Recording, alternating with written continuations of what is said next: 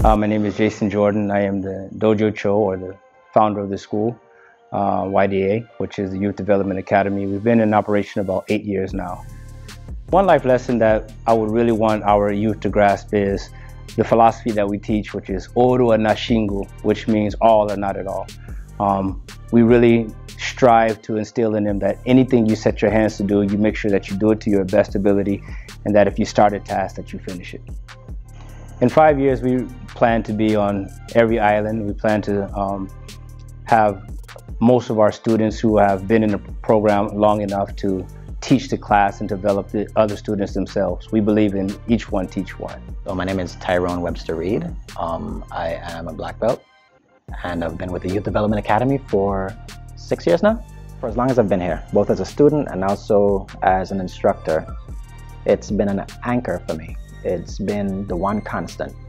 And beside, the discipline that comes with martial arts and the physical training and all the endorphins and all that good stuff, YDA is my family.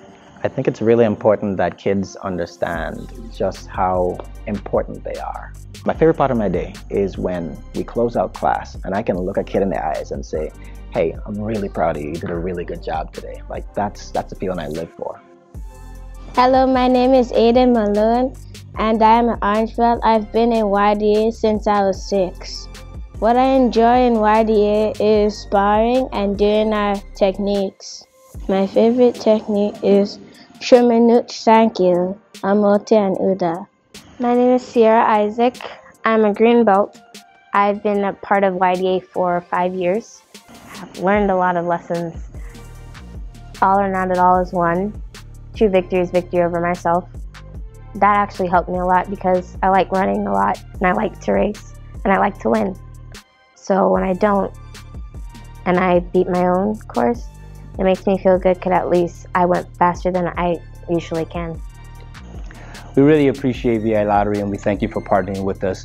Without your support, we cannot really achieve the things that we are setting out to do. So we thank you, and we wish you continued success.